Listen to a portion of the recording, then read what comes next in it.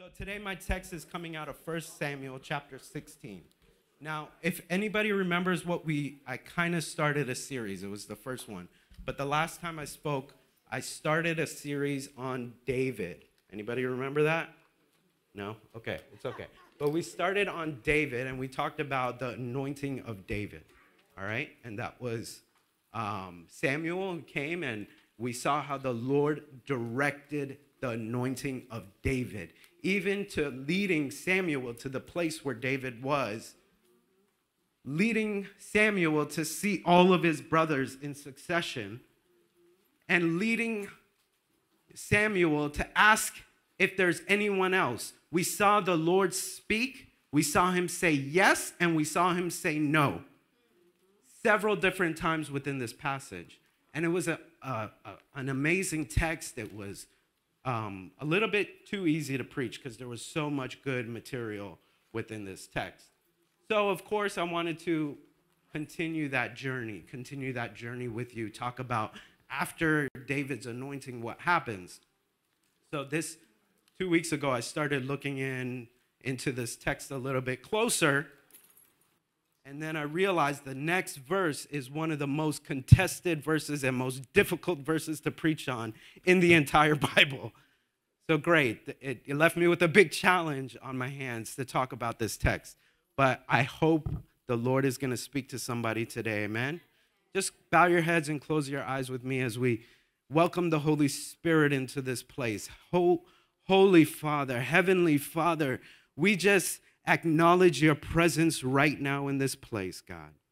We acknowledge your power, and we acknowledge the ways in which you operate, Lord God. We acknowledge the order in who you are, Lord. We pray, Lord, that in the name of Jesus, that you would start to speak and move in the hearts of your people right now as I deliver this message. God, in the name of Jesus, I pray that each and every barrier that the enemy has placed in this building, in this room, every unimaginable barrier that has been put up by the enemy to blockade your word from penetrating into their heart and to their lives, in the name of Jesus, we pray that by your Spirit, you would start to break down every single thing that is blocking us from your word. We pray, Lord, that every seed sown here today shall fall on good ground in the mighty name of Jesus and shall come forth fruitful. In Jesus' mighty name we pray. Amen. Amen. So like I said last time, we saw David's anointing. We saw Samuel's consistent obedience to the word of the Lord. We saw the Spirit of the Lord fall heavily on David.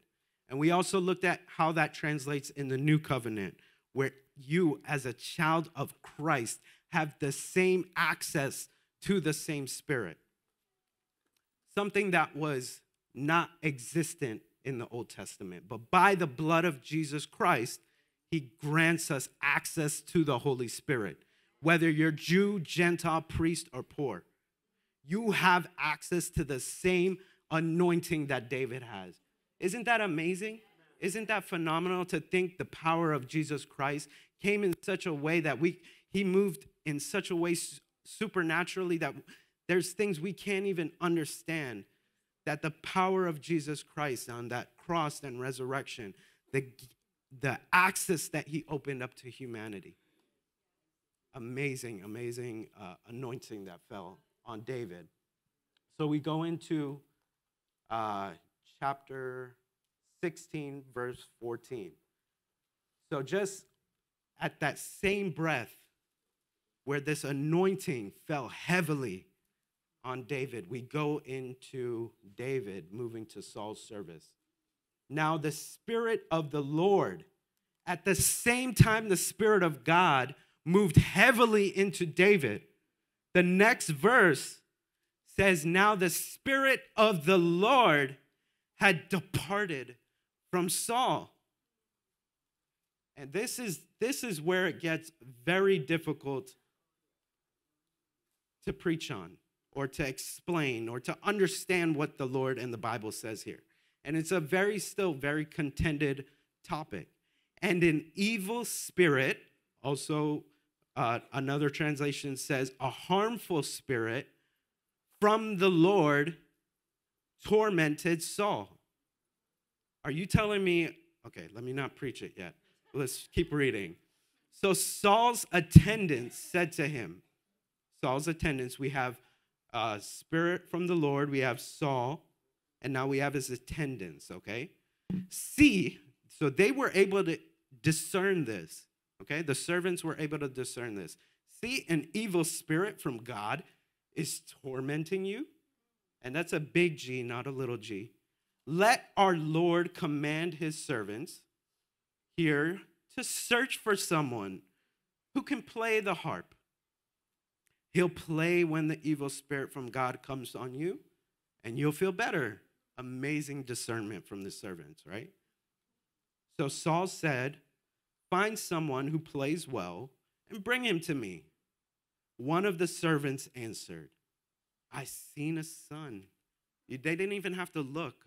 One of the servants immediately answered and said, you know what? I've seen this boy, son of Jesse. Now, I want to point this out, okay? This is before David and the Goliath, right? This is right after his anointing, before he's done anything, okay? Now, hear the description from the servants. We picture David at this point, and I'll pause here. We picture David because of Sunday school. We picture a little boy, right? That's what the imagery we've been assumed at this point. He has not fought anything. He's been in the pasture all this time, okay? Now, I want you to see how the devil will take a description of somebody and twist it, and we get stuck with the enemy's description. We don't see the description of the true man. And I want to say this, but the Sunday school description of David is Goliath's description of David. It is not God's description of David. And we as a church get stuck on what the enemy has called us. For year after year after year, the enemy's description becomes my description.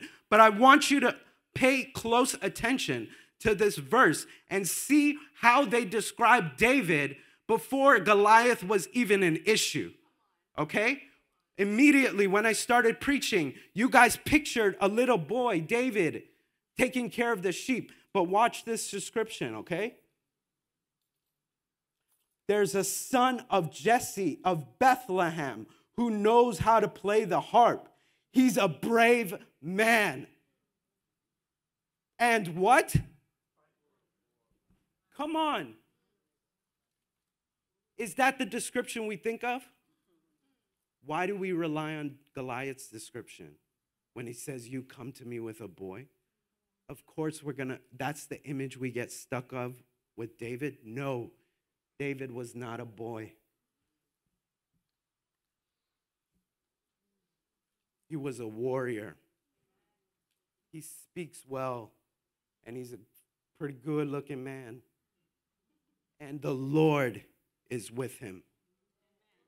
Some of us need to start describing ourselves in chapter 16 and not in chapter 17.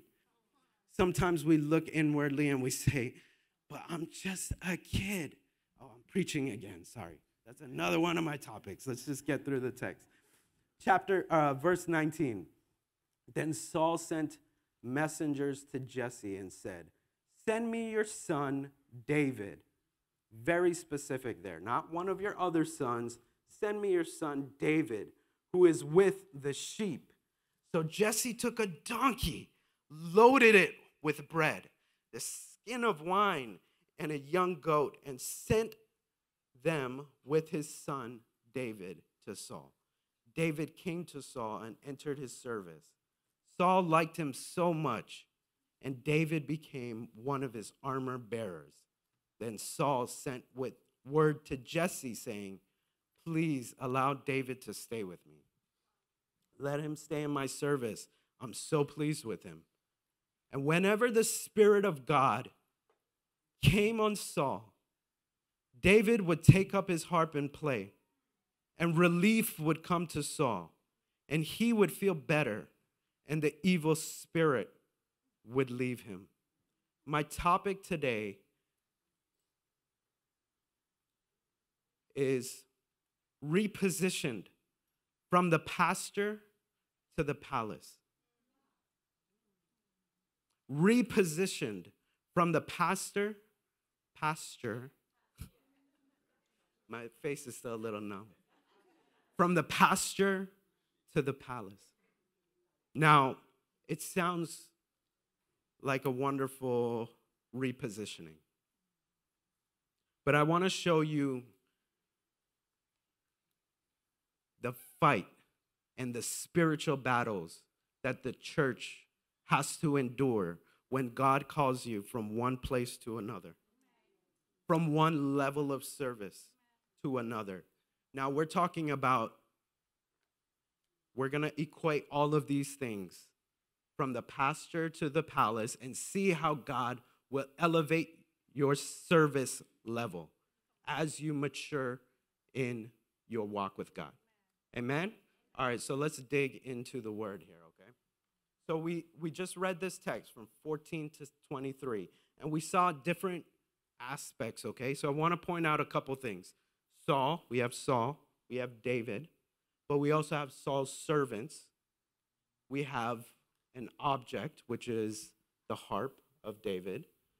We have a spirit, so something not physical. We have things that are physical. We have people. We have objects. And we also have a spirit, something that's outside of our normal realm. My first point I want to point out here in this text is regardless of all of these things, whether they were saved, not saved, whether they were sinners, not sinners, whether they were of high class, low class, had no class, a harp, and something that was even evil. What did all of these things have in common in this text? They were orchestrated under the will of God. Now, I want you to understand why God used all of these things in this passage. He used a tormenting evil spirit. He used the king of Israel, Saul. He used Saul's servants specifically to bring David into Saul's service. Can you sit there and think of any other reason why God would use all of these things? I'm telling you this for a reason. There is not anything in this world, whether it's a situation at work, whether it's an ailment within your body, whether it's stress within your marriage, whether it's issues with your children, there is nothing that God cannot use to put you in a place where he wants to put you. There is nothing that can deny the word from the Lord. There is nothing that is not subject. Even evil spirits are subject to his name. Even the wickedness that is around us in our culture, in our community, is subject to his name. There is nothing good or evil in this earth, seen or unseen, that does not obey the word of the Lord. Come on, church. I don't know what you came in with today. I don't know what issue you have been facing with today, but there is nothing that can stop the word of the Lord. Everything subjects itself unto his will. Everything. Whether you know it or you don't. Everything subjects itself unto his will. So whatever spiritual blockade you have been facing, now I equate everything to spiritually. If like last week, that issue with my face, to me that was a demon. And I was rebuking it like it was a demon. Because what? We wrestle not with flesh. We don't wrestle with flesh and blood. When we speak to some issues within people. We're not speaking to their body. We're not speaking to their cells. We're not speaking to their bones. We're speaking to the powers and principalities that are subject and have taken dominion over these bodies. We have to speak in the Spirit. We have to move and operate in the Spirit. There's a whole world of things that we don't see and understand. But you, as a believer in Christ, through the blood of Jesus Christ, have the authority to tear down spiritual things. We need to start walking in the Spirit and moving and talking in the Spirit. We need to start working in the Spirit. Why? Because if you don't do it, no one else is going to.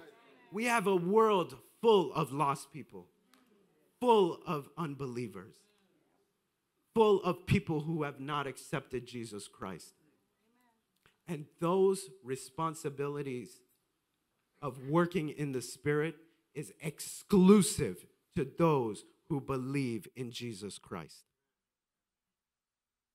You are unique, and you have a powerful God who can do amazing, miraculous things.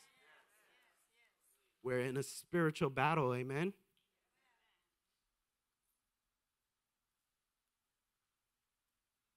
So starting with verse 14, that was not even in my notes. Sorry, this is going to be a long one, Pastor. Verse 14, now the Spirit of the Lord had departed from Saul. Now I want you to, as I began to pray and meditate on what this meant, how would the Lord send an evil spirit? And so the contention is in the atheist world. They point to this verse and say, you see all these evil things in the world? God is doing it. Your God, if he could extract all the evil, they point to this verse and say, see, God can do it. God, in this verse, it says the Lord. Now, if you go all the way back to the original translation, in every single analysis of this text, it clearly states that the Lord sent an evil spirit to trouble Saul. Now, to me, that's a little bit interesting, but we just heard how everything subjects itself under the will of God. And we also saw that why God did this, to bring David into the palace, right? And under Saul's good grace. Now, I want you to understand another aspect of this. And it paints a really good picture of our society today. And this is why I want to talk about it. Now, in this building, right, we have a couple windows. But let's say we blacked out every single window. Completely dark. And at once, we turned off all the lights. What would happen? It'd be dark, completely dark. There's an interesting principle there in that light and dark cannot exist in the exact same space at any one given time. There's an interesting principle there that as soon as I take that light out, there's darkness. And we see it all through the Bible. We see it in the beginning when the Lord created the earth, that the earth was void and full of darkness. It's almost an inherent sinful nature that as soon as God's presence is void, there's a presence of darkness. And we see in this verse that the Lord removed his spirit. Now, Saul was anointed by God. Saul was anointed with oil by God as king of Israel. But he disobeyed God time and time again. And here we see a situation where God enacted his judgment while Saul was living. He didn't wait for hell to come or for him to pass, to throw him in Sheol. He enacted, one interpretation is that he enacted judgment on Saul while he was still living. Or you could say that he was orchestrating all of this with a tormenting spirit to bring David into Saul's service. But in any event, that tormenting spirit could not be there if Saul was still under God's anointing. Church, you are anointed by the Spirit of the Lord. And we live in a world that is increasingly and increasingly and increasingly filled with darkness. We don't have to go very far beyond the church walls to see people tormented. And when I say tormented, I mean spiritually tormented by depression and anxiety. It's coming on. Even children in elementary school are suffering with anxiety, depression, and fear. You don't have to go very far to see the increasing void of the Holy Spirit. And as the Lord pulls back because the sin of man becomes so great, there are things that torment this generation. One of the things like gender confusion. 10 years ago, that wasn't a thing, but now it's one of the most important issues that's on our political ballot. In such a short amount of time, the Spirit of God has pulled back so much that these tormenting spirits have come in like a flood and are impacting our neighbors, our children, our communities. There's such darkness today, all because the light of His Holy Spirit is not in every facet of our community. They took the Bibles out of schools. You know, when I went to elementary school, I went to a Catholic school on 50, and every Friday we had chapel, and every day we had Bible class. And although at the time my mom was Hindu, and I would kind of go between the churches with my mom and with my dad, but that word that was in me from that school, regardless of your religion, really set the tone for my life. And those opportunities are ripped away from our kids. My children will never have those opportunities. Now, I don't want to talk about politics, so I'm going to stop there, but you know which color I'm voting for.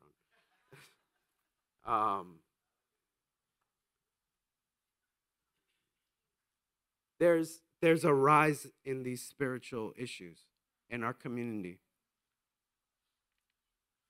And I want to show you the amazing gift God has given His church. Amen? Let's see how we deal with these things. You know, we look at the New Testament when Jesus was giving His Sermon on the Mount. And you know what? One of the things He said? You are the light of what? The world. The city what? Cannot be hidden. Maybe that's what He meant. That God's presence has been pulled so much out of this world, and spiritual darkness has come in like a flood and filled every caveat of our community. And then when He says in Matthew, He says, you are the light to this world. You are like a city that has been set on a hill that draws men to it. We need to walk in that light. We need to understand that that's our purpose as the church, is to bring people in to the presence and comfort of God. Amen? Amen.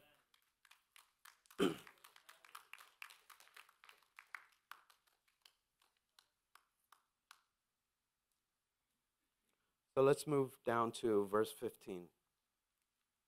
Saul's attendants said to him, see, an evil spirit from God is tormenting you. Let our Lord, lowercase l, meaning Saul, command his servants here to search for someone who can play the harp. He will play when an evil spirit comes from God comes on you, and you'll feel better. I read this verse like 10 times, trying to understand how would the servant just assume or even know this? Is it experience? Like, was it a thing back then where you had an evil spirit come on you and somebody would come play the harp? Historically, I don't think that was practice. Culturally, I don't think that was practice. It wasn't like an obia, like doing, like, it wasn't this thing, you know? It wasn't a thing where if an evil spirit came on you, that you get a broom and you sweep here or do something. It wasn't a superstition.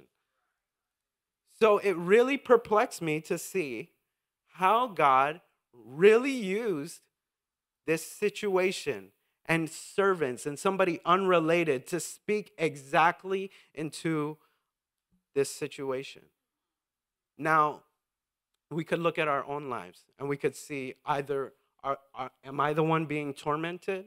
And are others speaking? Is God trying to speak through others that are around me into my life?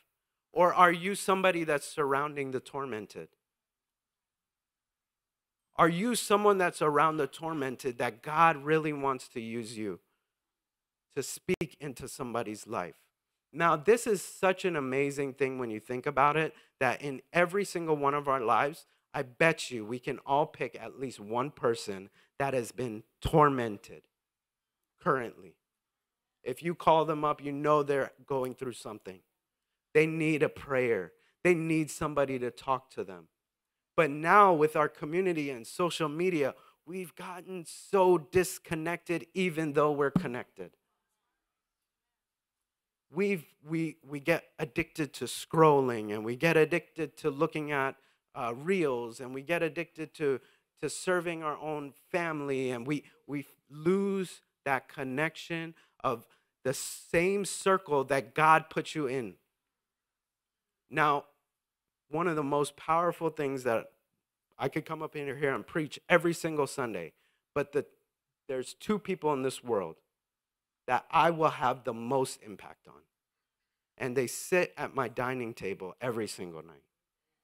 Your ministry is really that tight circle that God has put you in. Sometimes it's not about speaking to the masses. Sometimes it's speaking to the one. And God can use you in that one circumstance in a way that no one else can. Just imagine if Saul didn't have somebody speaking that word into him. David would have never come into Saul's service unless somebody had the audacity to think that a harp would turn this tormenting spirit away.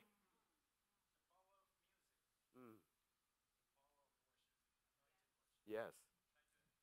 Yeah, I will.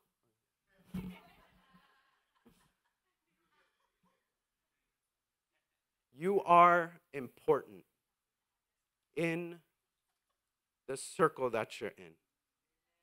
You could be a lifeline to somebody who really needs it. Amen? Amen. So Saul, verse 17, so Saul said to his attendants, find someone who plays well and bring him to me. One of the servants answered, I have seen a son of Jesse of Bethlehem who knows how to play the harp. He's a brave man, a warrior. We talked about that point already, right? So going down to verse 19. Then Saul sent messengers to Jesse and said, send me your son, David, who is with the sheep. Now, I took this method from Pastor D, who said, if you see a name, circle it and replace it with your name. So I want you to take this verse, if you have your word. I want you to circle that name, that word, David. All right. Send me Michael, thy son, which is with the sheep. This is the calling. This is the calling. This is the calling. This is the time where David was called into service. And I believe the same thing happens when the Lord is calling and orchestrating something in your life. I want you to circle this, Rebecca, and say in your word, this is the time when the Lord is saying, send me Rebecca, thy daughter, who is among the sheep. See, the church over the last couple decades has gotten into this mode of serving sheep. And I'm not saying this to rebuke anyone, but we have mega churches. And I look around, we have mega churches that bring in millions and millions of dollars, and they spend millions and millions of dollars to serve the sheep. We have pastors and pastors that are, and there's nothing wrong about serving the sheep. But if all we do is focus on the sheep, we forget the souls. We've got into a mode as Christian churches and believers in focusing on the sheep and not the souls. We forget about the tormented. We forget about the hurting. We forget about the ones who need the comfort and love of the Father. We focus on the sheep and forget the souls. I hope that in my lifetime, I see more of an upbringing of these type of churches, the small community churches that work and operate in the way that they should, and that is focused on the community impact, that is feeding the souls, the tormented, the people who are dealing with depression and anxiety, the people that are hurting and bleeding and needing a Savior. So the Lord says, bring me David, who is amongst the sheep. And so now we see an elevation of service, one from sheep in the pasture to kings in the palace. It's a scary thing to leave what your comfort is. And I'm sure for David, it was a little bit frightening to know I've got to leave this place where I'm comfortable. I've got to leave my comfort zone amongst the sheep. I know how to serve the sheep. I know how to take care of them. Even if a wolf comes, I know how to deal with it. But now I'm going into the king's service and dealing with tormenting spirits. Hey, the elevation of service into the palace is not an easy one. It's not a comfortable one. When God elevates you out of serving sheep into serving souls, it's a scary place. You feel like you're going through the valley of the shadow of death, constantly surrounded by evil. But that's the very place where God is going to win the souls. That's the very place where you're going to be seeing your gifts, these gifts that God has given you. Drive out spirits. Drive out spirits. Drive out evil. Sometimes you have to do it in the palace. You cannot stay in the pasture. And we as a church have gotten so comfortable coming here week after week, feeding the sheep. And I feel on my spirit, and I'm sorry if it offends anybody, but we have to get back out into the community. We have to. Or else we miss the point. We miss the point and we miss the calling. Amen?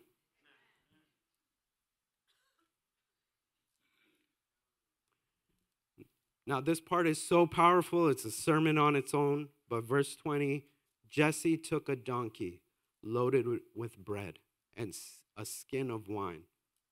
Now, when you change your service location from the pasture to the palace, I want to tell you, your Father sends you with something. He sent you with a sacrifice. He sent you with the broken body of Jesus Christ. He sent you with the blood that was shed on Calvary. He sent you with something, church. He sends you with everything you need to face any and every situation that comes your way. He is sending you not on your own, but your Father sends you with his Son, with the blood from his side and his body which was broken. Be bold and walk out into this dark world, knowing that every single thing that you come across will subject itself unto the name of Jesus Christ.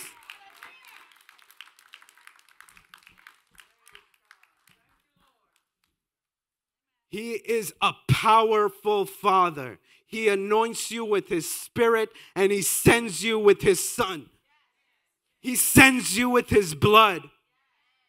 Walk in power, church. Walk in power, knowing the God that you serve, knowing the powerful Father that you serve. Go in the anointing, go in the Spirit, and go in the full power of our Father. Hallelujah.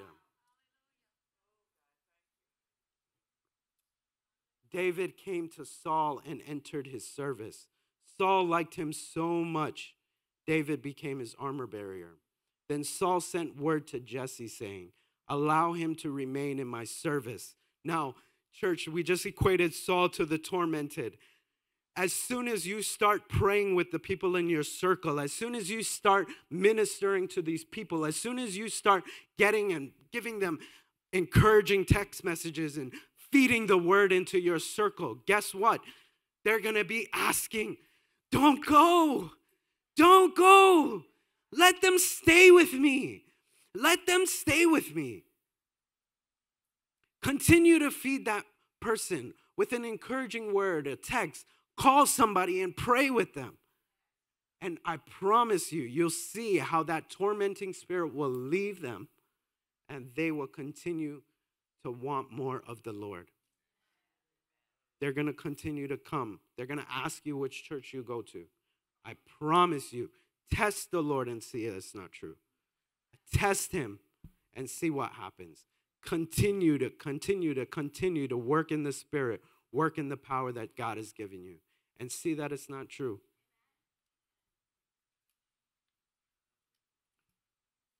Verse 23, and this is where I'm going to wrap it up, but also talk about a couple of things. Whenever the Spirit from God came on Saul, David would take his harp, okay, and play, and relief would come to Saul.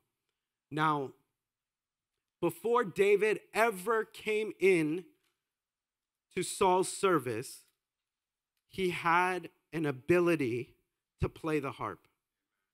He had an ability and a gift. He had this musical gift. And we see it all through Psalms, what a wonderful gift David had. Truly. It was unique and it was given by God, right?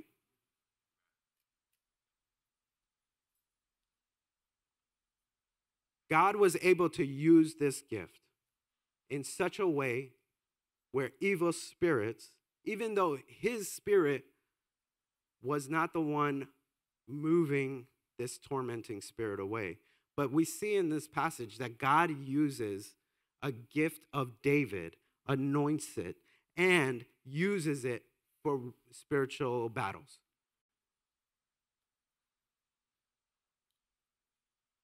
It wasn't about the harp. The harp wasn't anointed. He didn't gain this gift after he was anointed. He had this gift all along. But God was able to use his gift and his object for spiritual battles. I'm saying it really slow so it sinks in. Now, I want you to equate that to what you have in your toolbox. What have you been working at? Like for me, I play the guitar and the piano. But I didn't always do that. That was something I had to develop. And it's a gift that I really believe on a Sunday morning when I come in here, as soon as I start playing, I really truly feel that the Spirit of the Lord can start to move in somebody's tormenting spirit. I really honestly believe that God can use it and that God does use it. And God can use your words if you're a great eloquent speaker or an eloquent writer, that God can use your words. That is your gift. God can use your gift to move mountains, to break down walls, to break chains. God can use your gift to fight spiritual battles. Now, we talked a lot about spiritual things. We talked about light and darkness. We talked about how the world is full of darkness and needing the light of the Lord. We talked about your small circle. Now, let's focus on how you can impact someone with an anointed gift. Sister Rita, remember when my mother-in-law was sick and you cooked up that meal? You cooked chicken curry and chow mein, and she has a gift, okay? It's not just singing up here, but she's got a gift.